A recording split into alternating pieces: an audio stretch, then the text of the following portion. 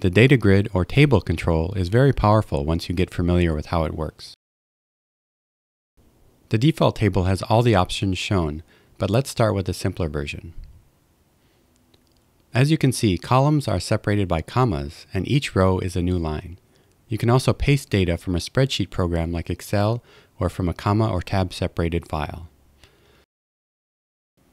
To show a sort arrow in the header, add a V or caret symbol just before the comma. Each column can have one, both, or none. As shown in the default table, you can also create radio and checkboxes inside tables with parentheses or brackets. The last thing you can do with the data grid is specify column widths. This is also shown in the default table. By adding an extra row at the bottom and curly brackets, you can specify widths with relative or percentage-based numbers. Let's say we want the first column to be twice as wide as the second and the third column to be as small as possible.